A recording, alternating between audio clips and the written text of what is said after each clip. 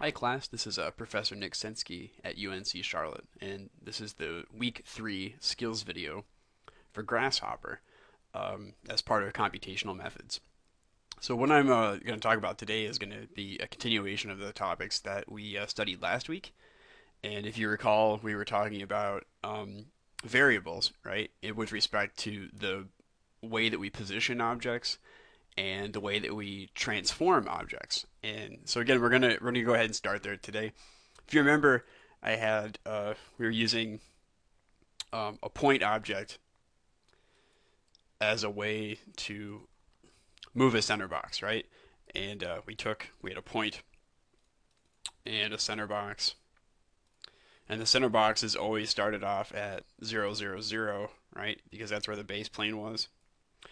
And we took a point and an XY plane, and if you added a number slider to your point, for instance, in the x-axis, you move the point, which would move the plane, or it would change where the plane was generated, right? The plane's position, which would then locate your box. Okay? So a big thing was about how a lot of the objects that we use actually start off on 0, 0, 0, and then we reposition them using a point or using a plane or some other thing. Okay? And this was different from using a move, which actually changes the state of the object afterwards. Okay? Remember that from lecture? So what I want to focus on right now, though, is this point. Okay? Let's assume that if you have a point, then you can reposition most objects that you're going to be using. So like curves and solids, things like that. So we have a point object, and if I know that if I change the value in one of these directions, right, it's going to move that point. Okay. What I'm going to do is a little bit different than this. So I've got slider, and it controls the one variable, right? I have one value. Okay. Go ahead and get rid of this. We're going to do a series component, and it says a series of numbers. And a series component lives under math. Trying to find it. Actually, it might be under actually sets. Sorry, it's under sets under series. Okay, but we can just type it in. So a series component generates a series of numbers to list right now. It defaults to a list from 0 to 9, and this is important. So the S is the first number, and usually defaults to 0. And in computers, we start counting from 0, and that's helpful because you think about Cartesian space, right? The ground is usually z of 0, right? 0, 0, 0 is the origin, so that makes sense even to us. Okay, so 0. N is the step size, so that's the number that you'll add to this. So it's a 0, 1, 2, so it's an increment of 1. And then C is the number of values. So how many times are you going to add this number to this number?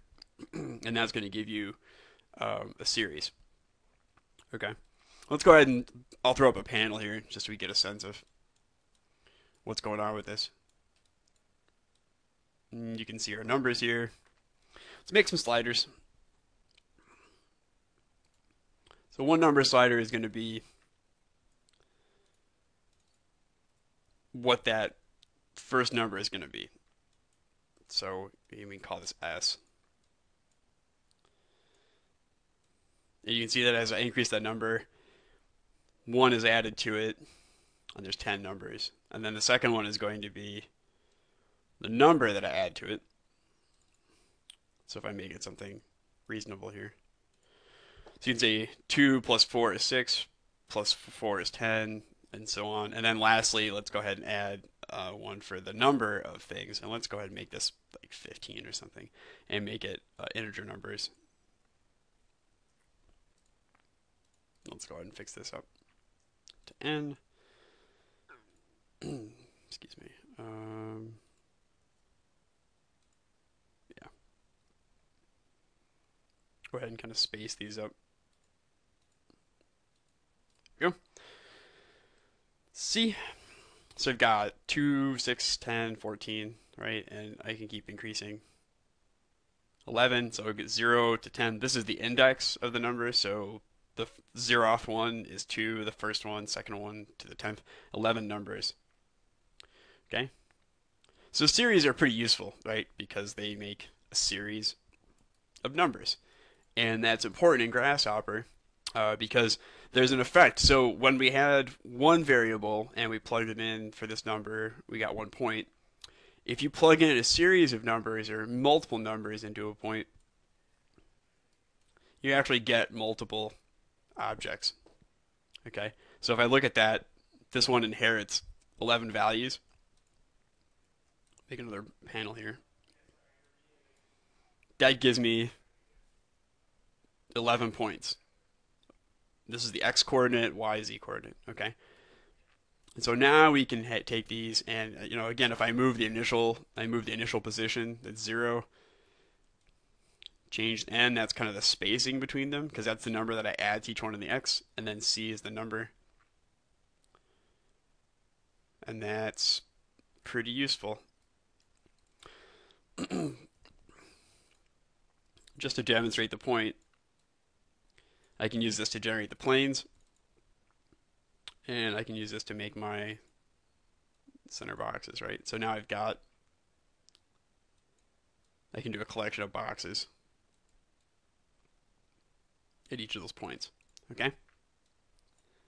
So that's a series component, and the big idea, again, is that in Grasshopper, if you input multiple values for a variable, you actually get multiple objects, right? Or multiple states of that object.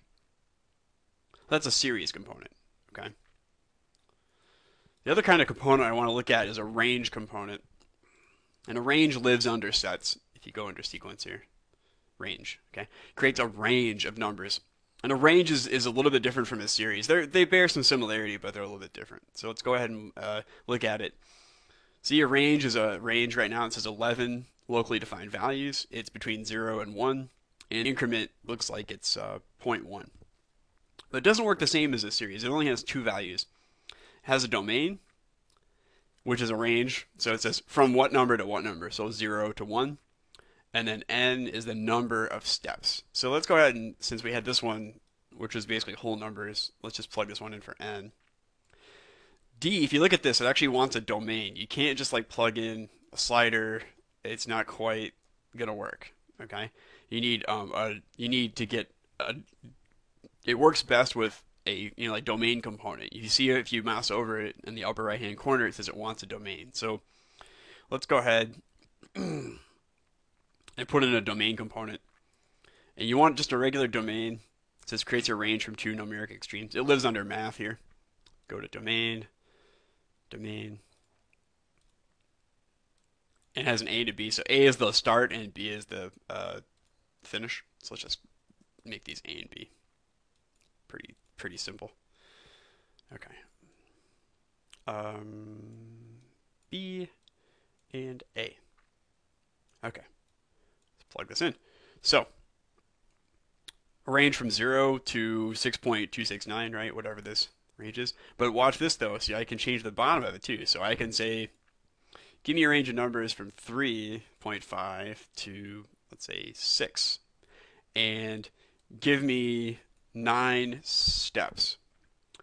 And actually, this is a problem with range. So if I ask for 9 steps, it gives me, it's, 1, 2, 3, 4, 5, 6, 7, 8, 9, but you started with 1. So it actually gives you 10 numbers. If you look at this, 10 values. That can cause a problem for you later, so we'll just make note of it now. But it gives you, it's 9 steps, but there's actually 10 numbers. And you'll see the points that it generates in the panel here, but it's actually easier if you just look at these. So check this out. This is 3 and this is 6, and we've given it 9 steps in between it. So, and we can increase the range of it.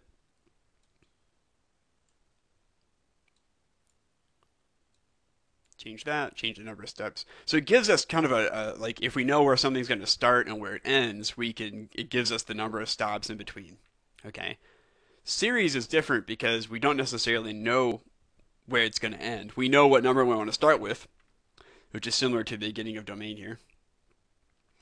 We know what the increment is, and we know how many times we want it, which is similar to the number of steps here. So this one actually figures out the increment. Like you don't figure it out; the computer does, but you give it the end. The other one, you specify the increment, and the computer figures out the end. Okay, these are both useful in different situations, and we'll talk about this in a minute. But so the two most important things, like right now, are the series and range components. And again, they really alter what we've been working with, right? Because we're inputting multiple variables and we're getting multiple outputs. We're getting multiple points here. Okay, so that's the beginning of this. Next thing that I wanna do with this is just kind of play with it a bit. If you'll indulge me, I'm gonna go ahead and kill these panels here. You should use them until you really get used to all this. And I'm gonna go ahead and move this stuff out of the way, and I'm gonna go ahead and put back a series component. You just keep all these.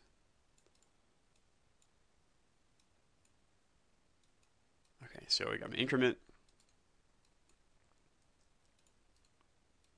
You might give these better names than just the variable names. I always do that. All right.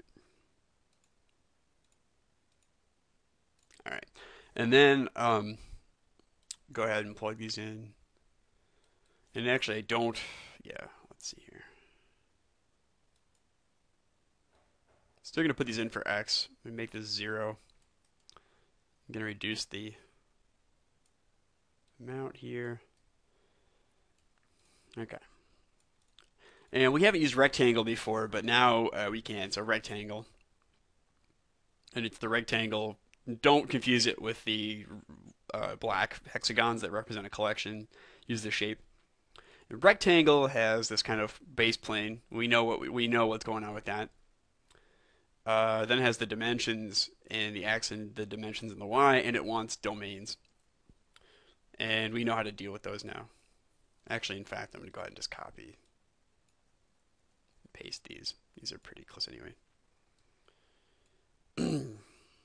Go ahead and preview these off. So if you look at the domain here,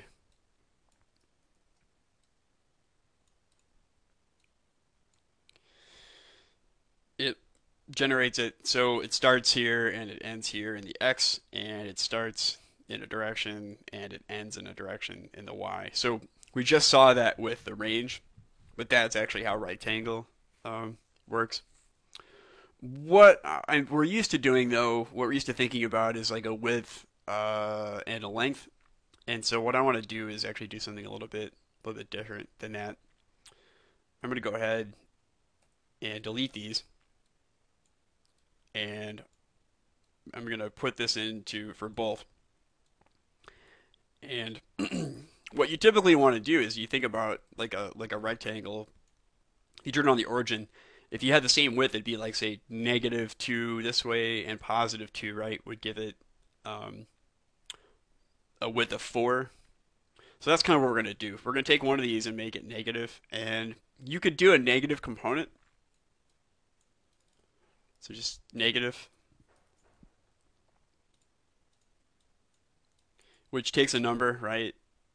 And outputs the negative of it. So if I plug this in, I get -1.66, and I could plug that in for A.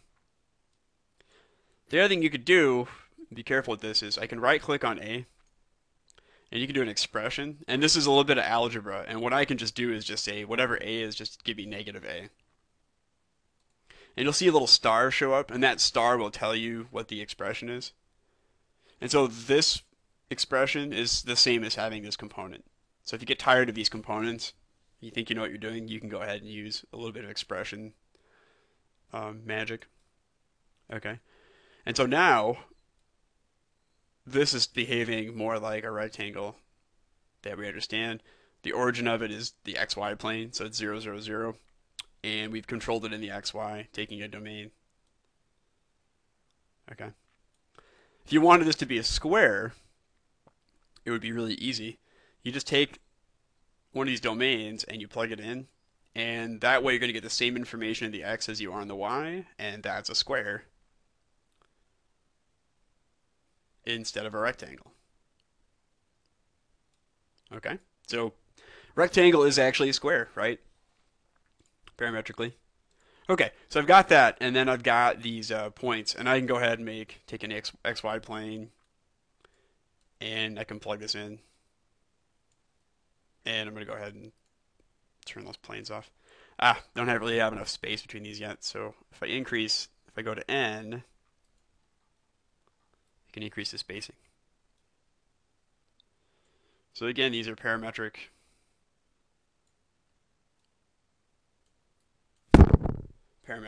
rectangles. Okay, so you can do that, and that's interesting, right? And I can change these dimensions here, and then I'm essentially, since I inputted multiple values here, I get multiple copies of it. Okay, something else I can do is I can start applying transforms to them. So I could say something like rotate. I can plug this in. I can plug all the geometry into it. And then remember what rotate wants. It wants planes for each one. And so what I need to do is actually go get an area component, plug in all the rectangles. So I get all the points. Okay. And then I have rotation angle and radians. So let's do radians. And I can do, let's make a number slider.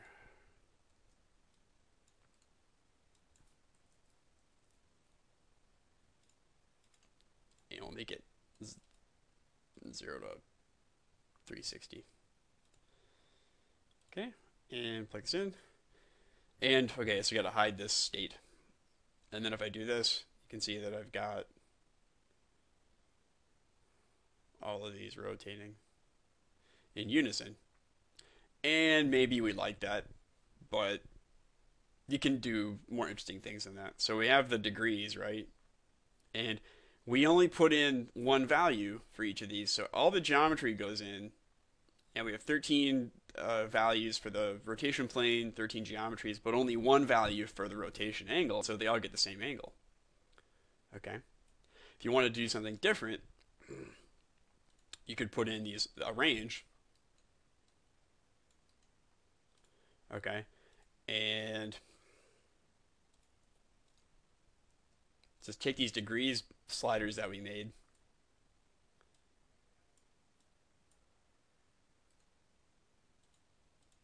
and so now I've got a domain, let's say 0 to 360, right? And the range is actually, I need a number of steps, right? So what I want is, I want 13 values, okay? And I want that to match the number of things I have. Whenever I put something into rotate, I want to match the number of things. I don't want to give this thing 2 values or 14 values or 15. I want it to be 13. I want to match that data. If it doesn't match the data, you don't usually get what you want. Sometimes there are reasons not to, but in this case, we want it to match it. So how do we get this n to always be the number of objects we have? Well, if you remember, we have this series here, right? 3, 12. So we plug this in for n, and then we get 13 values. Okay? Plug this in. Okay? And so now we've actually got this rotation. And check this out. Like, I can change the range. And you'll notice actually there's an extra one on the end. Right? And that's actually because, again, this thing's giving us, it says 12 steps and 12 values, but we have 13 values. So what we want to do is a little bit of quick editing here on the expression. You'll notice this. I mean, look on the end here how there's 2. There's an extra one on the end there. So what we want to do is and that's because we gave it 13 values. Remember, if you plug in like a number of values, you're going to get, unless it matches up, you're going to get more output, right? Just as how we, instead of plugging in one value here, we plugged in 12, we got 12 points. Even though we had 12 things here, we plugged in 13 values, and we end up with 13, because that's what the computer thinks we want.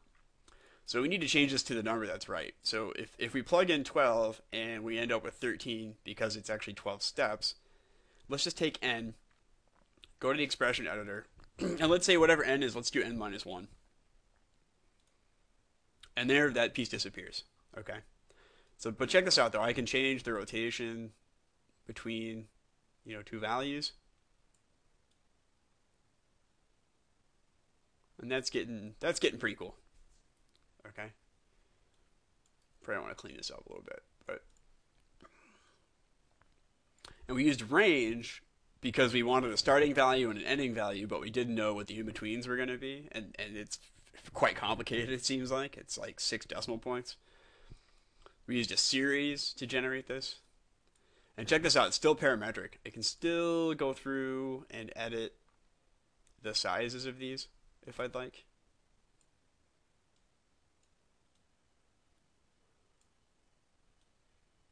And I can go through and I can change the starting point. I can change the distance between them. Change the number. So starting to get interesting, right?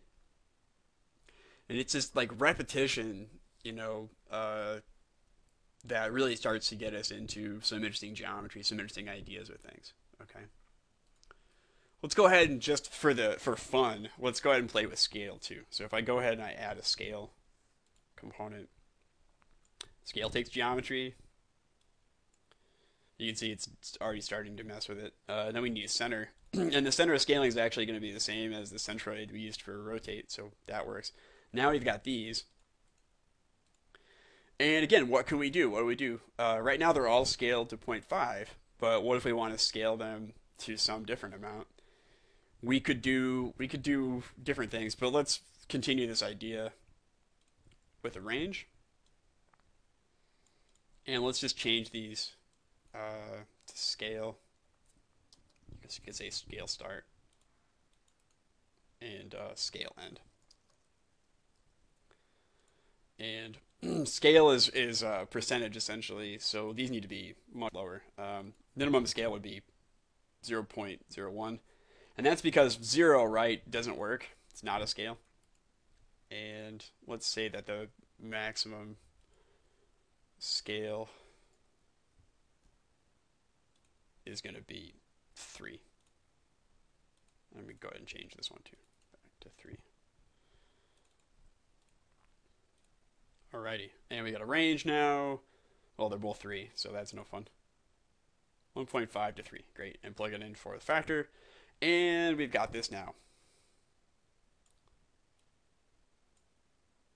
And so now, not only can we change the rotation, we can change them in the scale. And again, this kind of might seem like a toy at first. It's pretty interesting, but this is the foundation, the generator of lots of interesting kinds of designs. But so again, we saw how we can use components like series and range to change position, but we can also use them for transforms, right? Like scale and rotate. And you better believe we can use it for move too, right? And we'll see that in lab. Okay, we're going to talk about that in lab. So pretty interesting script here, with these different uses and starting to get some interesting kind of abstract logical patterns. Next thing I want to do is quickly show you another way to input variables, to input information. I'm going to go ahead and turn off most of this. Okay. And let's keep this piece on. And I'm actually going to remove these.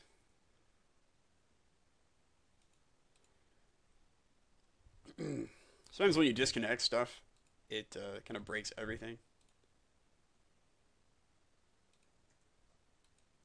So you just have to reconnect some things. So I'm going to go ahead and just reconnect this domain.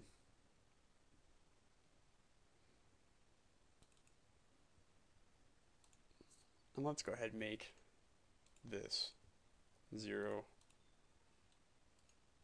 and make this 1. Okay, so we get a domain from 0 to 1. And so what I've got right now are these rectangles. And actually, let's go ahead and put scale back in here. And area for the centroid.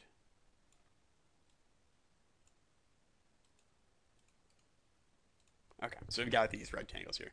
And I got a range component. And then what I'm going to do is go to parameters, and you want to add one of these graph mappers.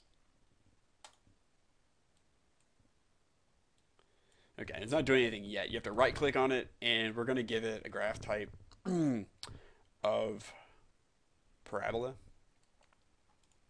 And a graph mapper takes a range of values between 0 and 1, and it represents them with these like lines that are on here. And wherever it intersects the graph, it returns a value. And so if we go to the panel, let's add a panel here. So it's returning a range of values, and it's actually a parabola. So it starts with 1 on each end, and then it's 0.6, 0.3, 0.1, 0.2. So it's actually creating this kind of arc condition here. Let's go ahead and put n back in. So now I've got 15 values. See 15 fine red lines here, my values. Okay, and that would actually probably be sufficient. Let's plug this in for f. And you can see this. Let me go ahead and hide these points here, or these area points. So now I've got my pieces, and watch this when I change the parabola. When I change that graphing, it's pretty wicked. So the graph mapper, just as the name implies, is taking these values and remapping them and putting them back into scale, and that's actually producing. So it's actually really a cool kind of effect. Let me go ahead and add a bit more. Yeah, there we go. So now the ones in the center are basically full height, and the ones that are on other parts are almost down to nothing.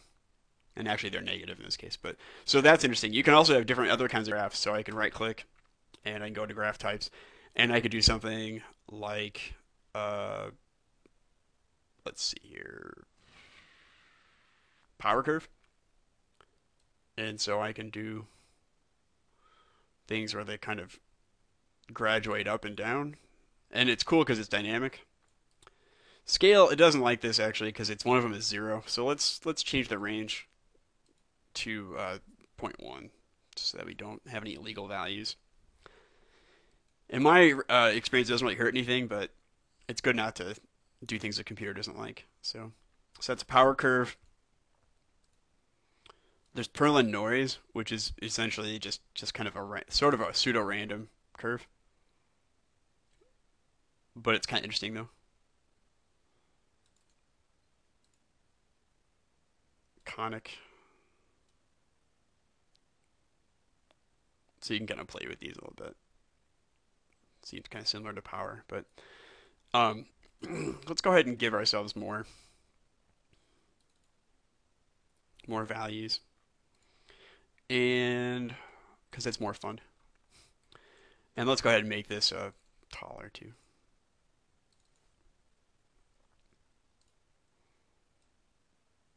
Okay, so now I can play with this a bit more. One of my favorite ones is to do a sine wave. And it starts off like this, and you can kind of play with the amplitudes. And that's kind of neat. But the really cool part is when you begin, you pull this back, and then you can get these really great shapes. Again, we're fully parametric here. We can always go back and change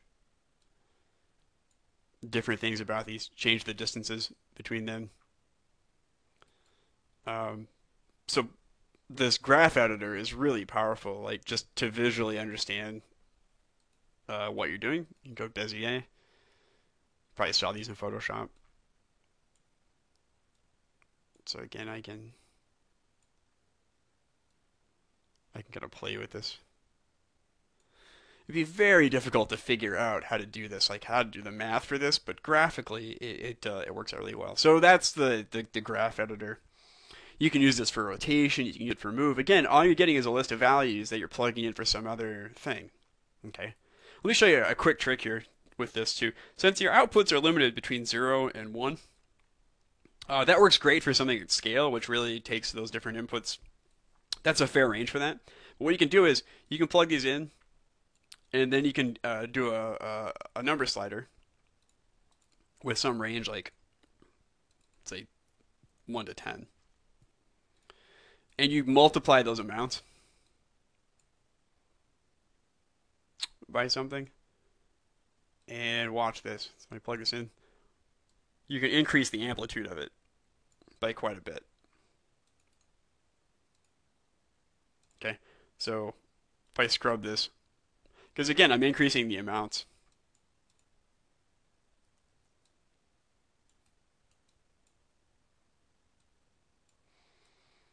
So it's just like this number times this number equals this number. Pretty cool.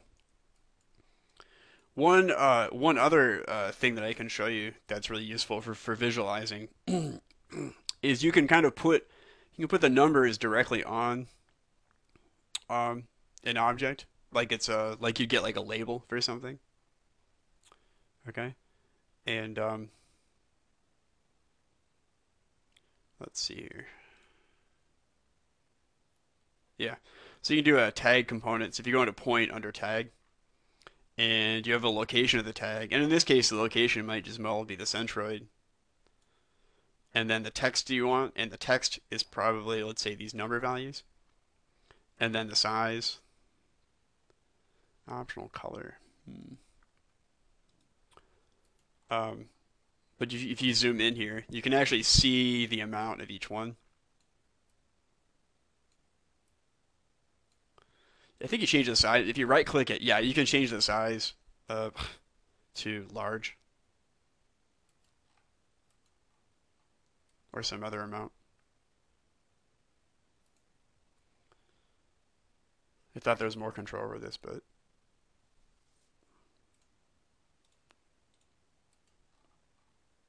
so you can see them in the viewports actually. And again, as we like to visualize things. You can see the numbers go up and down. Sometimes seeing the numbers of what you're doing is really helpful. And that's the tag component. You notice that tag has no output. Like that's it. You put it in, and that's what you get. Okay, so there's a lot of lot of new things there. Let's go ahead and start a whole new file.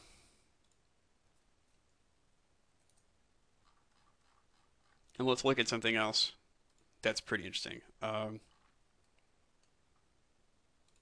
Remember we had the circle?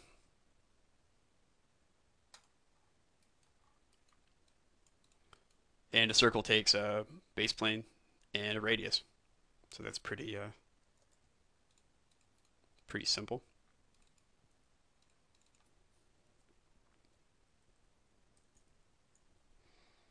Just gotta put a component in for radius.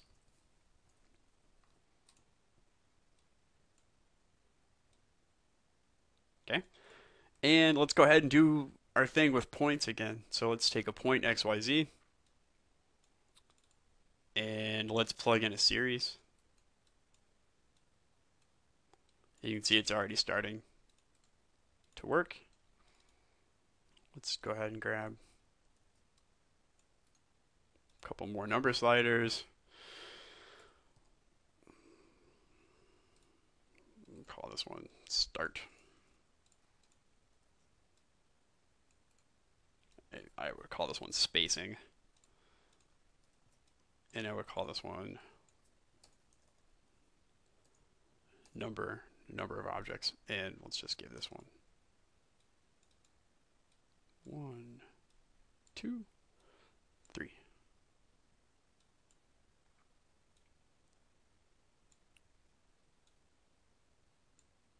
Okay, so I'm just kind of winging this here, but So we've got a list of circles, and we know that if we change the radius of them, they all change. But let me show you something else here. So if I take this list of numbers here, so these are essentially x coordinates, right? Which then become a series of points. Let's drop a panel. Always better to show than tell. Okay.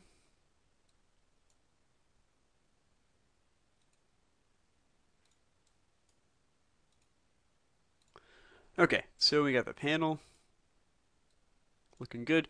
And if we take this series of numbers and we plug it into another piece, so we're on the top here, what happens is that 1 and 1, and so we get this kind of thing. So you can actually plug in the same value, and it's going to give you points in a different location, and then that's going to give you circles in a different location.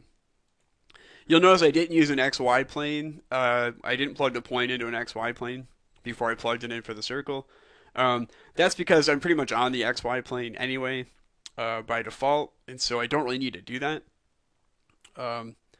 But I'll show you where that kind of thing is it's useful to do planes. If I go to the front view in my viewport,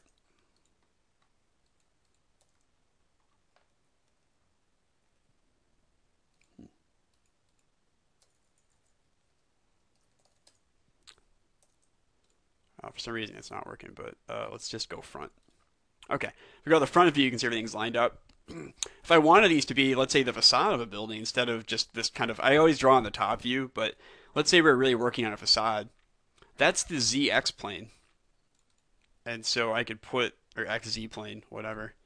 So I could drop these into an XZ plane. And now they're aligned with that view. Okay. So planes do matter. I kind of, sometimes I'm kind of loose about that, but by default, the points are in the they're gonna modify the XY base plane. But if you plug in a plane like XZ or YZ, that's gonna change that direction. Remember, YZ are the kind of east and west elevations. This is the kind of north-south elevation. So let's pretend this is a facade.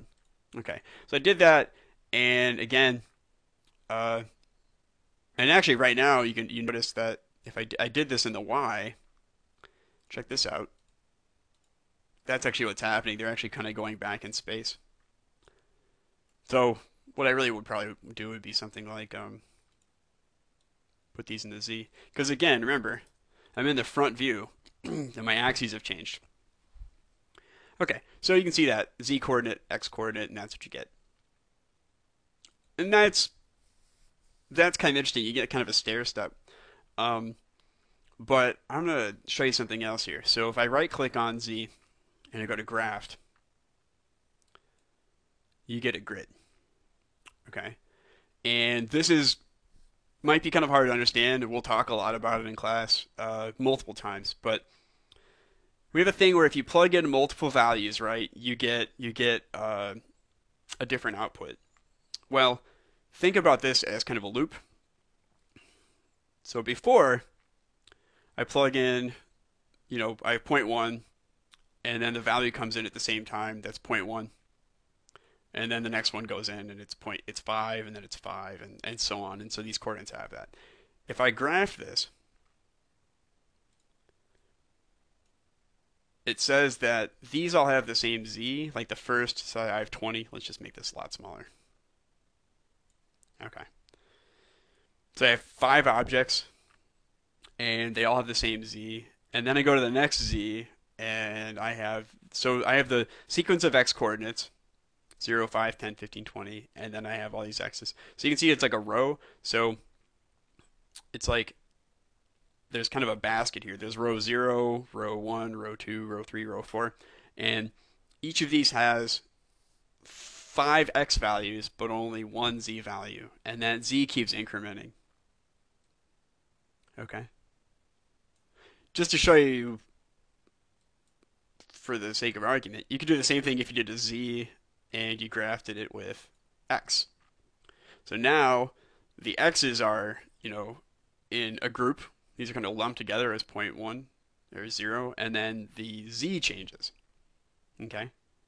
You can see that this thing actually turns kind of dashed. That's because the data structures change. If I look at this, it says I have 25 locally defined values, and it says n equals 5, n equals 5. So it's 25 values in 5 groups of 5. Okay? But we have a grid. And so like I can begin to increase these. And you already get some really interesting kinds of things when you just have circles. Let's go ahead and play with this actually. Just give us a lot of room here.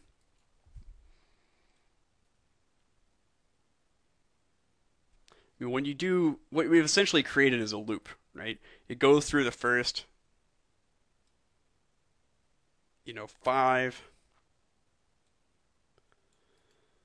and then it loops to the next one, and then it loops, and it loops, and it loops. Okay, so just we're like repeating it, but in a kind of a pattern.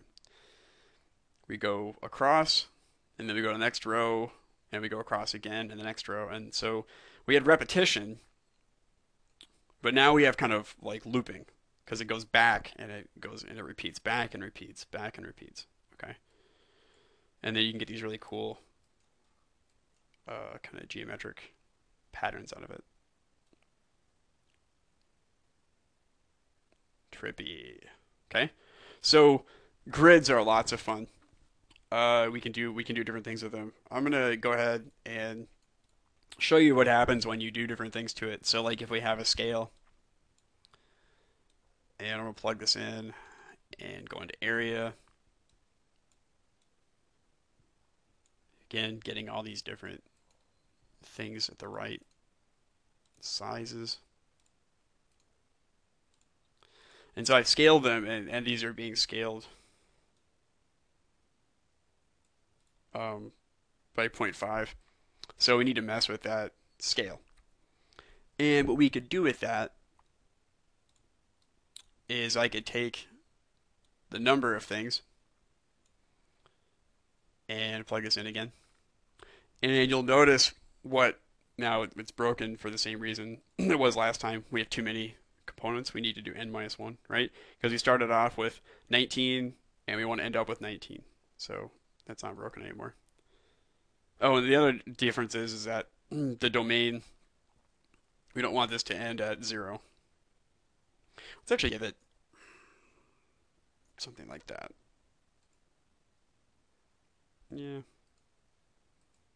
0.25. You can always put sliders in and play with it too. So the scale, and what happens is that I've actually got 10. Sorry. Let's make this 10.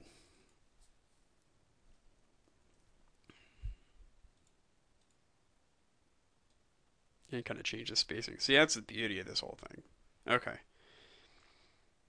So I've got 10 numbers, and if I look at my things here, I've actually got these 10 rows. So each row gets a scale applied to it, if that makes sense. So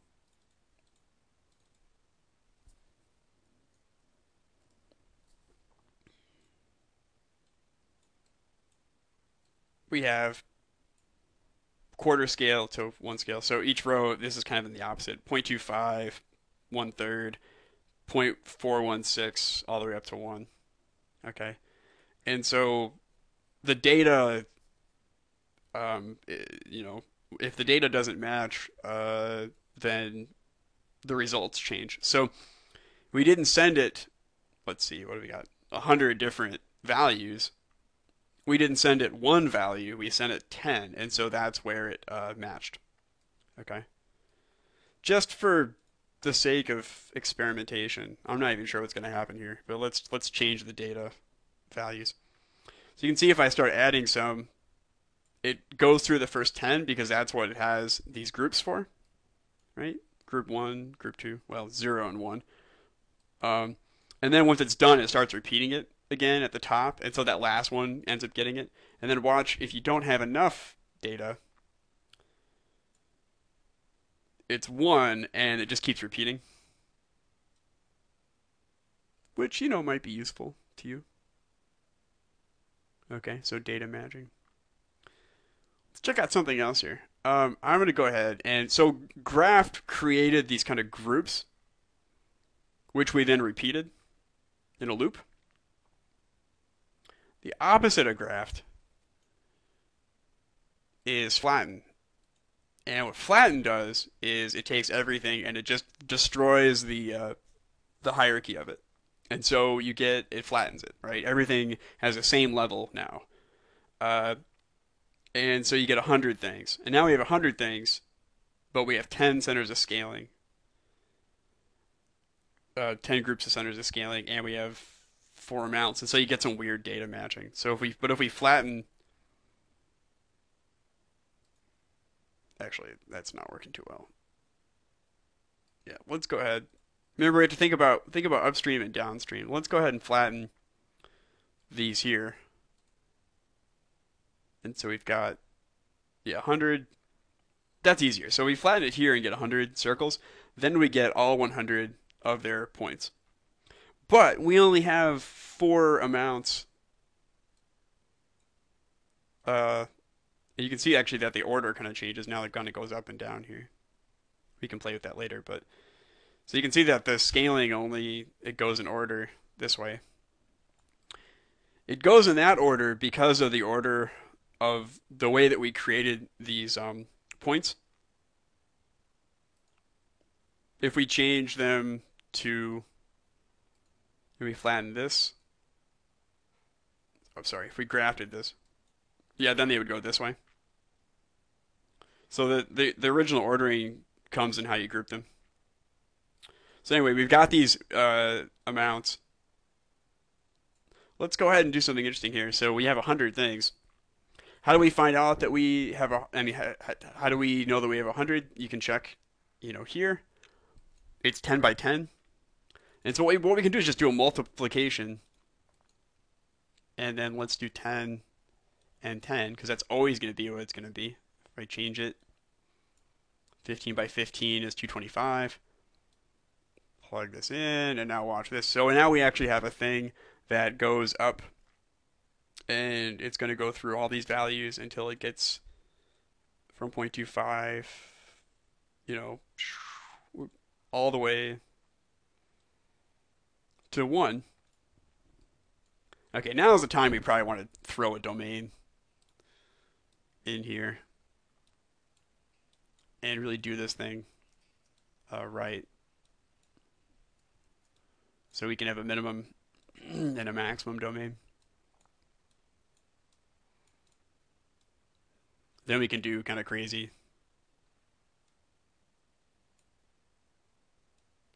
things. Okay.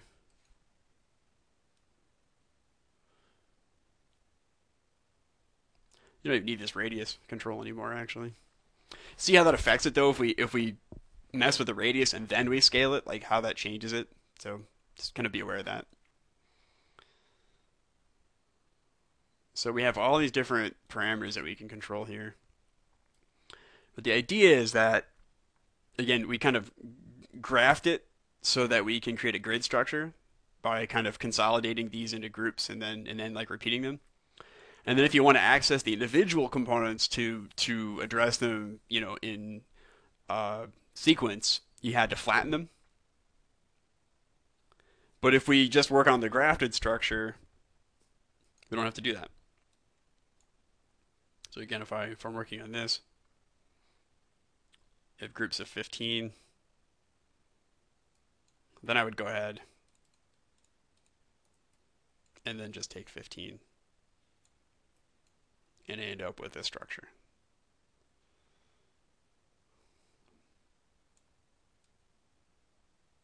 Okay, so pretty cool.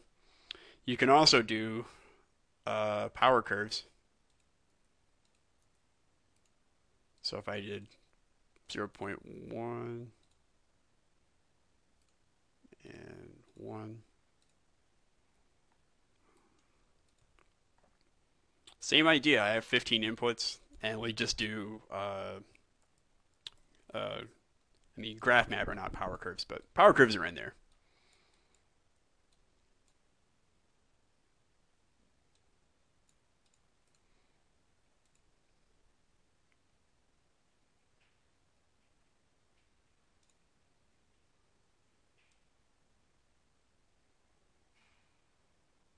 do some pretty funky stuff. And this is a place where a multiplier would probably help too.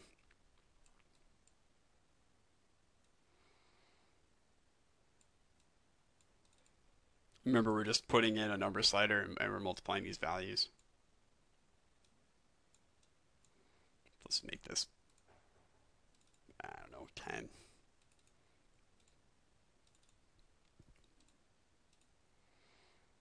Sorry, this gets a little confusing here. Okay. Um, yeah, and then this goes into scale. So now we can kind of play with this a little bit more.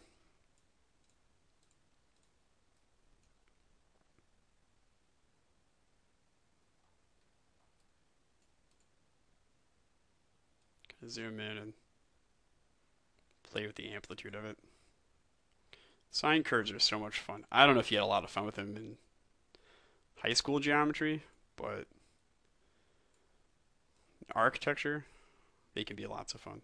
Because you get this kind of variance, the value goes up, the value goes down. It's really quite something.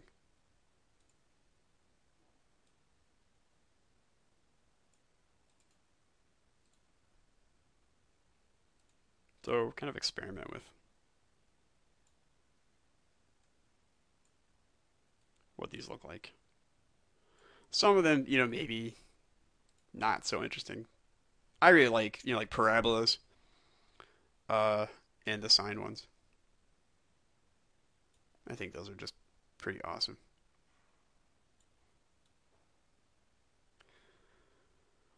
Okay, so that's a good place for us to stop. I just wanted to sort of establish this idea of repetition and how powerful it is, and how repetition can be applied to position and transforms, like the things we did last time.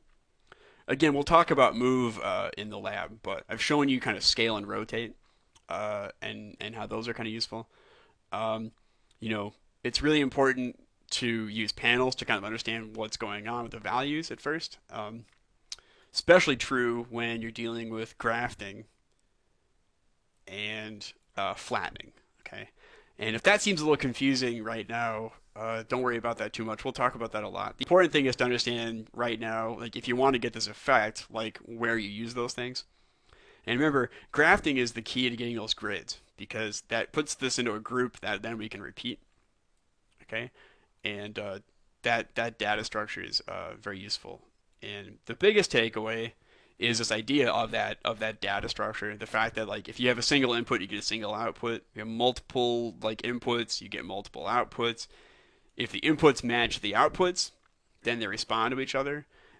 If they don't match each other, things happen, right? Sometimes weird things. If you don't have enough inputs, then the system just keeps repeating the last input. If you have too many, then it's going to create new objects for those inputs. So matching data is really important. Okay, so practice these. Play with the graph mapper so you get a sense of that. Really understand the difference between series and range. Okay, and I will see you guys in class on Thursday.